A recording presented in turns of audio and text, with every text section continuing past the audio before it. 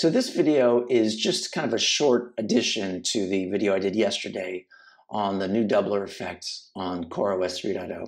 And as I was interacting with people in the comments section, I was realizing that I was using the doubler effect wrong in some ways. And that's because at its best, the doubler effect is a very stereo effect. It has a good amount of spread to it, and that's what makes it sound kind of full. And I was incorrectly putting it in front of mono blocks, and that was kind of feeding it back in.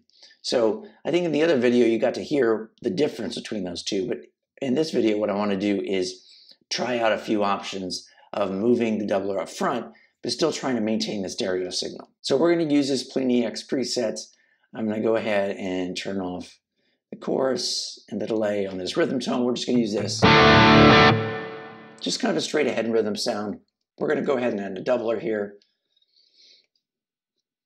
And we'll set the spread to, and we'll go to a good amount. We'll get up to like maybe 15.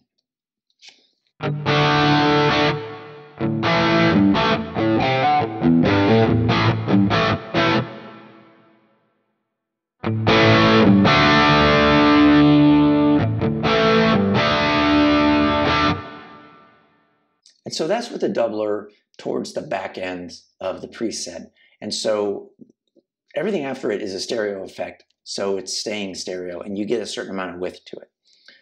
If we slide this in front of the cab is a mono cab. And this is forcing it to be a mono effect. So the effect's still there. There's still a delayed signal going on to try to make it sound like a double, but both signals are being forced down the middle. So if we just switch this to the stereo cab, we should get a better result. And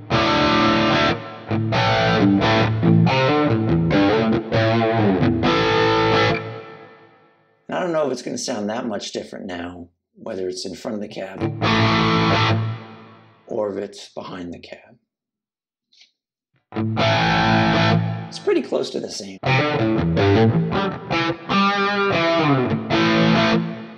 But now let's see if we can move it up front. I'm going to put it after the drive here.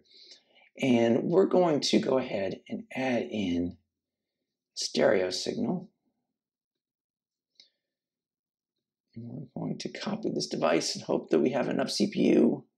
I do not have enough CPU. So just for this example, we're just going to take away this clean amp so we can go ahead and paste the device here. And we're going to go to our splitter. We're going to do a split. And we're going to go to the mixer and we're going to pan left and right so we maintain our stereo signal. So now we have a stereo amp running into a stereo cabinet and we have our doubler on the front and it should sound good.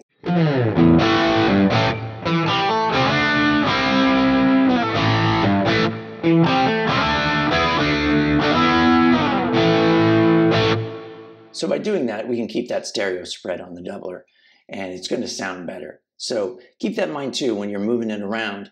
It is a very stereo effect, and to get the best results, you're going to have to maintain that stereo signal from the doubler all the way through the rest of the preset chain. So I hope that clarifies that a little bit, and thanks for watching.